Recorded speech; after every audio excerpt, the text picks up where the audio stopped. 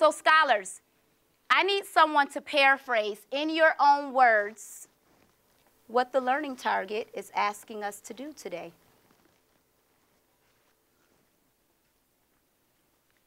Rayshawn, what is the learning target saying that we will do today? This learning target is saying what we want to do today is we want to divide and decompose the remainder by using the place value chart in the hundreds place.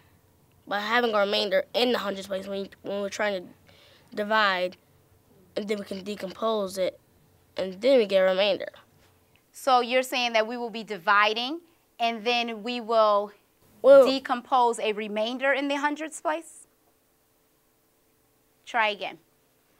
This learning target is trying to tell us that we're going to have a 3-digit dividend requiring we have to decompose it, and then we're going to have a remainder in the hundreds place, so we're going to have to find out where to put the remainder at in a different place value.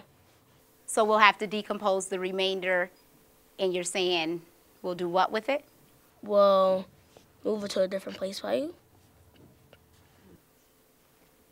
Did you want to add to that, David? I would say that in the hundreds place, you have a remainder in the hundreds place, but you can't have a remainder in the hundreds place because it's not the smallest unit, so you would have to decompose that number and bring it to the tens place, and then if you have a remainder in the tens place, you get it to the ones place, because the ones is the smallest unit. Okay, well, David and Rayshawn, thank you for your responses, and I like how you're thinking about the learning target.